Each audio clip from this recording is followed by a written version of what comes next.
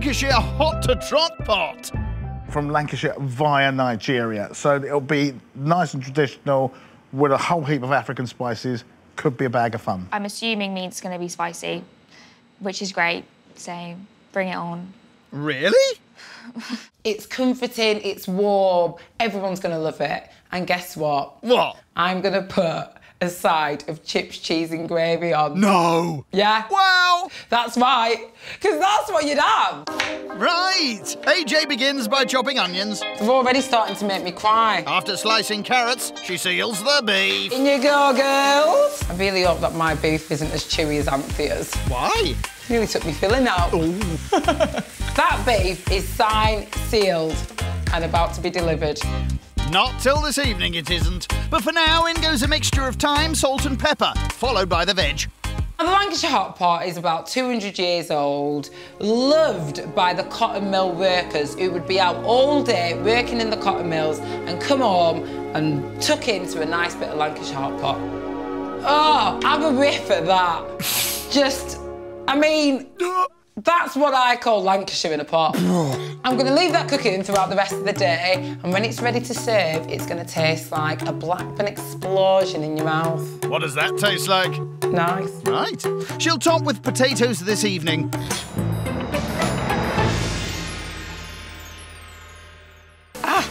It's hot. After topping with sliced spuds, the hot pot goes in to bake, while she knocks up some chips and gravy. This is just a little bit of gravy. Everything's ready. Look at that. Get it on table then. That's proper, that. Here it is, Lancashire hot to trot pot. Ooh, and a sprig of parsley. Wow, OK. This is basically the meal that you have before a night out or after a night out. You know those family meals you have when like everyone's passing the plates? This is what it feels like to me. Marcel was the one to watch tonight. I thought that he'd be poking errors at my food left, right and centre, but he's been really positive. I've had a scouse before. It was all right, wasn't really banging. But this hot pot, it tasted good. I haven't had a hot pot since I was like 12, so that brought back loads of memories for me and my family in Manchester. It's actually traditionally cooked with lamb, but my mum always made it with beef. Another course, another backstory. You can't just serve food, you've got to sell food, you've got to commit to it, you've got to bring it to life. I think I'm doing it. It reminded me of home, most definitely, before my mum and dad became vegetarians. Ah.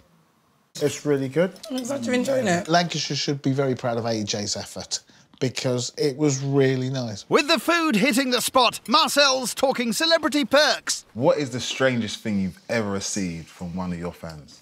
A handwritten letter with a love song recorded onto a CD.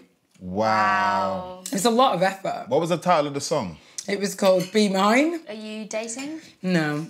I was presenting the National Lottery from Luton Airport. Lord Mayor of Luton was there, and he presented me an ornament of the Luton Control Tower.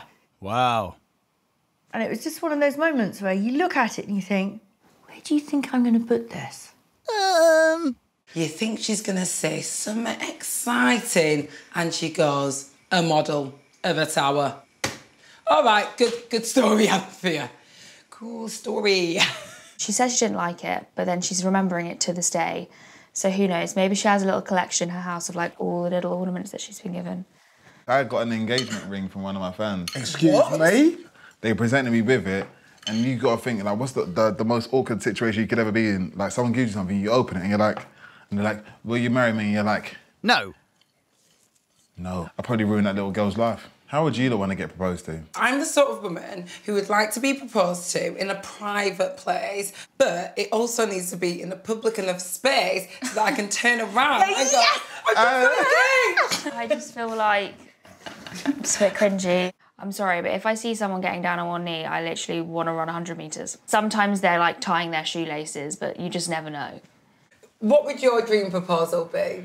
I might do it outdoors in a beautiful setting. On a crossroads? Do you know what, that's a bit cliche, you know what I'm saying? I don't think so. You have to text her, definitely meet have. me at the crossroads. No, See you there. That is definitely not happening. Even Amelia has jumped on the teasing Marcel bandwagon.